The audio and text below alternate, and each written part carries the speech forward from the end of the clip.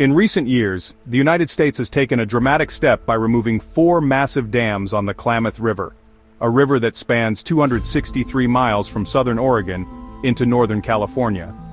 The dams were once built to supply power to thousands of homes, but now, nearly a century later, they face removal in an effort to restore the river's natural flow and improve the environment.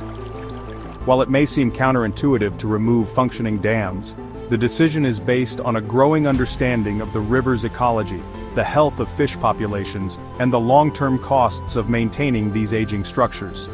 The Klamath River was once one of the top producers of salmon in the Pacific Northwest, supplying a vital food source for indigenous tribes. However, the construction of dams like the Iron Gate, Copco 1 and 2, and J.C. Boyle led to the destruction of these migratory pathways, severely affecting salmon and other fish species. These dams disrupted the natural flow of water, warmed the river, and led to a dramatic decline in fish populations. As a result, for over a century, local tribes, particularly the Yurok and Karuk tribes, have been fighting to restore their livelihoods and cultural practices based on fishing. The decision to remove these dams is rooted in the belief that the long-term benefits of restoring the river outweigh the short-term costs of losing hydroelectric power. The dams, which together generate 169 megawatts, supply just a small fraction of the energy that the country consumes. In contrast, the Hoover Dam, which generates around 2,000 megawatts, produces far more energy and continues to operate effectively. As the Klamath dams have aged, their maintenance costs have risen, and their efficiency has diminished. The funds that were being used to maintain the dams are now being redirected into more sustainable energy sources, like wind and solar power, which have less environmental impact and are more in line with modern renewable energy strategies. Although these dams once provided power to tens of thousands of homes, their impact on the environment, and particularly on the salmon populations, was devastating. The removal of the dams will allow for the free-flowing river that salmon need to reach their spawning grounds, a crucial aspect of their life cycle. For over a century, the river was blocked, preventing fish from migrating and contributing to a drastic reduction in numbers. With the dams gone, it's expected that the river's ecosystem will begin to recover, and fish populations, particularly Chinook salmon, could see a major rebound by 2061. The effort to restore the river is being celebrated by local tribes and environmental groups who have long advocated for this action. While removing the dams is a huge win for the environment, it's also a complex and expensive process. The Klamath River had become a repository for years of accumulated sediment, and before any work could begin, that sediment had to be carefully managed. In fact, it took years of planning, including relocating thousands of fish to safe areas during the draining of reservoirs, before the actual demolition could start. Engineers had to use controlled blasting, excavators and cranes to dismantle the massive concrete structures that had once served to harness the river's power.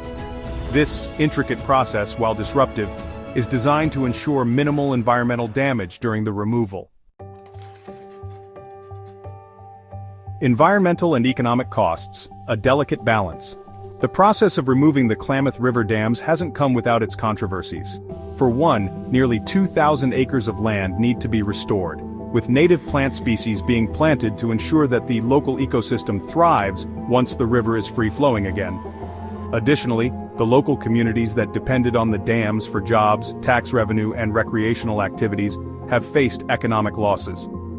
Property values around the reservoirs have dropped, and some residents remain opposed to the project, fearing the loss of local income. On the other hand, supporters of the removal argue that the long-term benefits of ecosystem restoration and the development of renewable energy sources will far outweigh the short-term economic hit. A growing trend dismantling dams worldwide. The Klamath River Dam removal is part of a broader trend of decommissioning aging dams worldwide. In 2023 alone, over 500 dams were removed across 15 European countries in an effort to restore natural river flows and protect freshwater species. This global movement reflects a growing recognition that some older hydroelectric projects, which were once considered essential for energy production, are now more detrimental than beneficial to the environment. As governments and industries continue to explore cleaner and more sustainable energy sources, the shift toward removing obsolete infrastructure is expected to accelerate. The removal of the Klamath River dams serves as a critical reminder that not all hydroelectric projects are sustainable in the long term. While hydropower has historically been seen as a clean and renewable energy source, this project highlights the importance of evaluating the environmental trade-offs that come with such infrastructure. As we move toward a more sustainable energy future, there's a growing emphasis on transitioning to energy sources that not only meet our power needs but also preserve biodiversity and ecological health. By removing aging dams that have outlived their usefulness and shifting towards solar, wind, and geothermal power, the U.S. is setting an example for how to balance energy production with environmental responsibility. The Klamath River project will likely be a model for future dam removals, providing valuable insights into how large-scale infrastructure can be reimagined to benefit both people and the planet. For the indigenous tribes living along the Klamath River, the removal of these dams goes beyond environmental restoration. It's a moment of cultural healing. For generations, the Yurok, Karuk, and Hoopa Valley tribes have relied on the river's abundant fish, particularly salmon, as a cornerstone of their culture and sustenance. The decline in salmon populations due to the dams had not only a devastating economic impact but also a profound cultural toll, as fishing is deeply woven into their spiritual practices and traditions. The removal of these dams is seen as a long-awaited victory, as it offers the chance to restore the river's health, revitalize the fishing practices that are central to these tribes, and reclaim a vital part of their identity. For many, this project represents the culmination of decades of advocacy, and is a testament to the power of community activism in achieving environmental and cultural justice. In the end, the removal of the Klamath River dams is about more than just restoring a river. It's about forging a path toward a more sustainable future. The U.S. government and private companies are investing in renewable energy technologies like solar, wind, and geothermal power to compensate for the energy lost by dismantling the dams. Though the transition will be difficult for some communities, the hope is that, over time, the environmental benefits of restoring the river and supporting clean energy alternatives will create a better balance between human needs and the planet's health. As we move forward, it's clear that the removal of these 4 dams is not just a win for the Klamath River, but a key part of the broader push for a more sustainable and ecologically balanced future. If you found the story of the Klamath River dam removals as fascinating as I did, be sure to hit that subscribe button. I bring you the latest updates on groundbreaking projects and innovations happening around the world.